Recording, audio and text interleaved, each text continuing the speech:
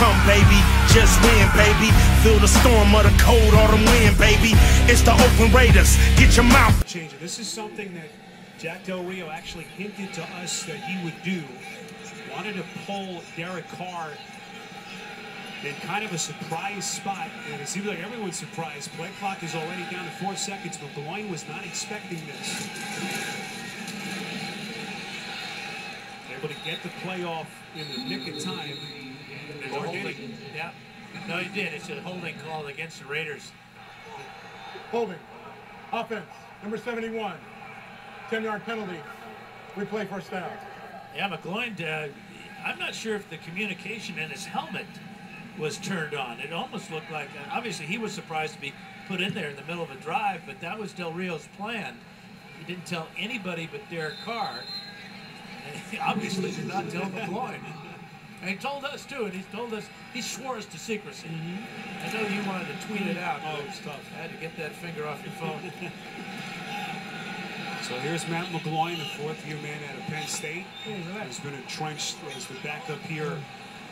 So did struggle in a couple of two spot-up appearances last season. One of the reasons why Del Rio wanted to kind of surprise him here and thrust him into the game unexpectedly. And Del Rio says that the Raiders will carry 3 quarterbacks this year. Connor Cook, the rookie out of Michigan State, we'll see some of him this evening. But they want Cook to sit and learn and mature and grow in this offense behind Derek Carr. A young man who's had a pretty good training camp in preseason to this point. Expect to see him a little bit later. Here's McGloin on second and 15, and that is an all-league smack. The football comes loose, and they are still going. David Bass on the recovery, and he returns it to the house. It was Sean Spence who just laid out DeAndre Washington. Well, again, this is a misread by McGloin. You can't throw a ball to a receiver with a linebacker closing on him. The pressure forces McGloin out of the backfield.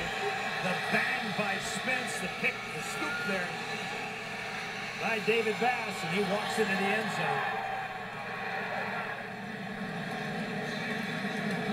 A good legal shot, too, because he had his head in front of the receiver, Washington. Did not lead with his helmet. The catch, the fumble, recovered by 17 yards for the touchdown. That play will go into further review. Time out. Fan base that has just been so loyal to this organization over the years. Are here to support the silver and black once again. Here's Washington. Dances across the 30. And dealing with that infield dirt, Dan, that you had to contend with as a player over the years as well. You like irony, don't you? Sure. Well, how about the Raiders being sold out for every game this season? Their season ticket, never before has this happened here in Oakland or in Los Angeles, and the cloud that is hanging over this franchise as to their future, whether it's here in the new stadium or in a new stadium in Las Vegas. Plans are being made for the move. Really cool. Fires it on 3rd and 4. Here's Reggie McKenzie after the early hiccups, taking over as GM, finally building this incredible young nucleus, certainly offensively.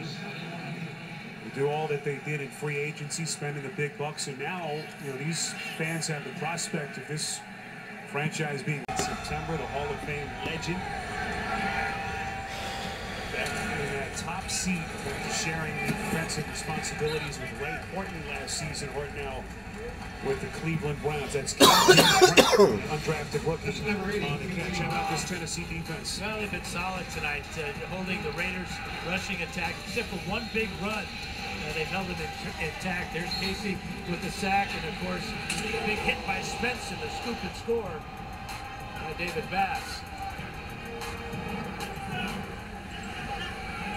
There's LeBeau. Last year, actually the first time in his career as a defensive coach that he was not the play caller. And so all the players and fellow coaches said that both men made the most of it, very respectful of each other. Ray Horton, one of LeBeau's proteges.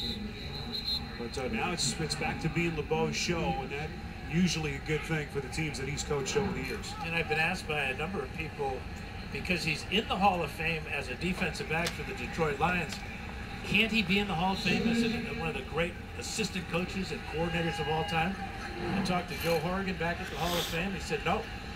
Once you're in the Hall of Fame, man, it doesn't matter. It's incredible. Yeah. But he deserves it on both respects. All those great years as the Steelers defensive coordinator. Top 5 defense in 13 of his seasons there. It's an incredible run he had as Johnny Holton set the catch. As Holton is out to the 40 for an Oakland first down, a pickup of 15. Pretty good fastball by McGloin. In fact, it hits Holton right in the chest. You can hear it hit the plastic shoulder pads there. He hangs on pretty good, but this is a good fastball by McGloin. Second catch for Holton, 32 yards. Jack Del Rio said that he has made the biggest jump of anyone on this roster from the start of the offseason program to where they're sitting right now. That pass is through the hands of the tight end, Michael Rivera, as it falls incomplete. I'll test your sports knowledge for the chance to win cash with CBS Sports. King of the Streak. Just pick one football and baseball game to start competing for the prize this week. Play right now on the CBS Sports app. Clock continues to run down to $1:12 remaining. In this third quarter from Oakland, 27-14, Titans in front of the Raiders. 50. Shard the lone setback, McGloin from the gun. On 2nd and 10, quick strike. The officials say he is incomplete. Intended for Brent. And once again, penalty markers to thrown. Good job of punching that ball out. Penalty flag. It appears to get against the Raiders, so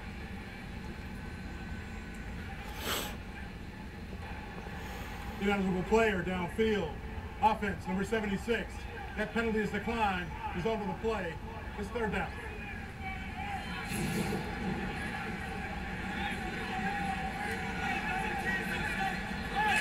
Have a look at the McGloin pass to Brent.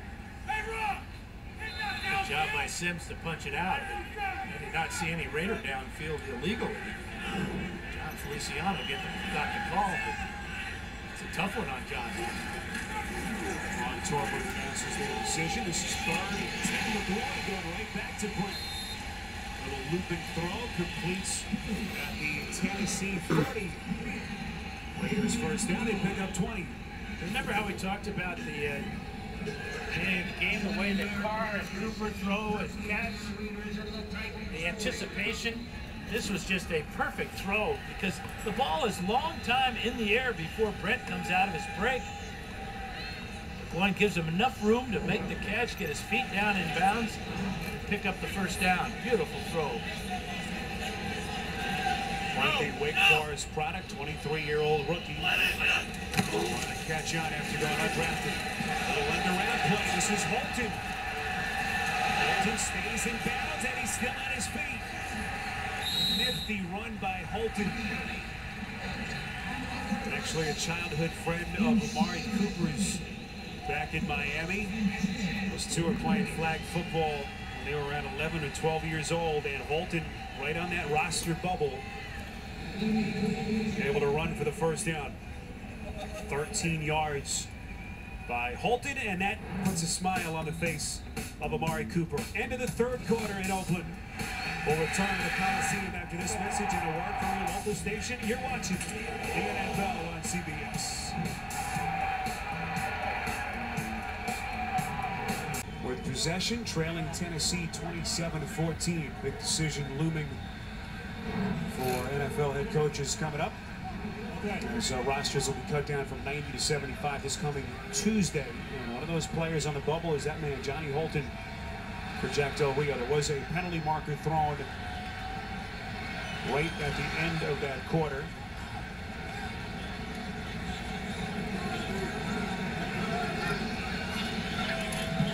Apparently was a holding penalty unsportsmanlike penalty, I should say.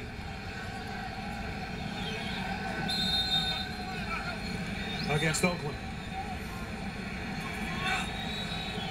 Unsportsmanlike conduct penalty, we're told, against the Raiders bench. Timeout, quick strike. This is Richard. His car, or McGloin rather, goes underneath. And Richard able to get his way inside the 40. Coming up next Saturday, a marquee matchup between the Aggies of Texas A&M and the UCLA Bruins. The hoopla begins with CBS Sports College Football Special and College Football Today. It's all right here on CBS Sports. Spiro Athena, Stan Fouts, Tracy Wolfson, our entire CBS crew from Oakland.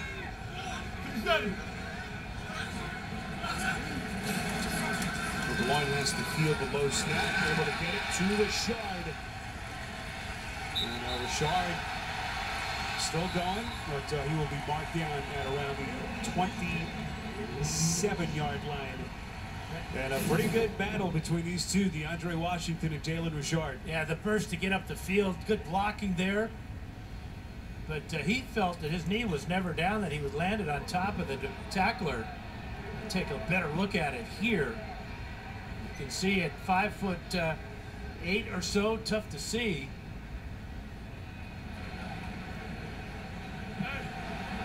Check out his knees, and right there he is down, being called by the officials. But no harm in trying, right? And we got a false start there. False start. Offense number 79. 5-yard penalty. Third down. A chance now for some of the backups, third stringers, to get the attention of that man, Jack Del Rio. Starting to pile on now on that Raiders side. First time we've seen George Atkinson, running back for Oakland. The third. Son of legendary Raiders safety, George Atkinson. There's Holton again. And Holton now with a penalty marker coming in late. Starting to put his imprint on this. This may be an illegal pick against the Raiders. See the officials coming in and pointing in the Raiders' direction. And that's how the receiver got so wide open. So it's starting to feel like a preseason game now. Pass interference. Offense number 19 was blocking downfield. 10 yards from the previous spot. Replay third down. Yeah, Jaden Mickens is going to be the guilty party here. Number 19, watch, he comes out. He's just going to flat block on the defensive back here. In fact, he's going to hold him.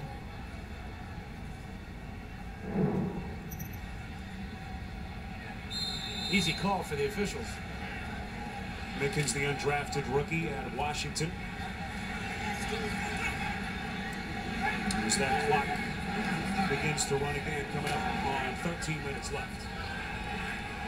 McGloin on in relief of Carr.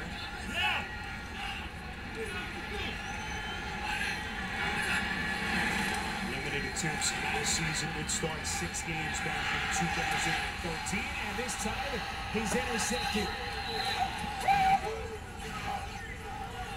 It's a heck of an adjustment to the ball by Kalen Reed. In fact, it was Reed who was being held on the previous play by Jaden Mickens.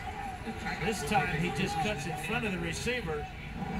Raider Nation, let's go, let's go. Raider Nation, let's go.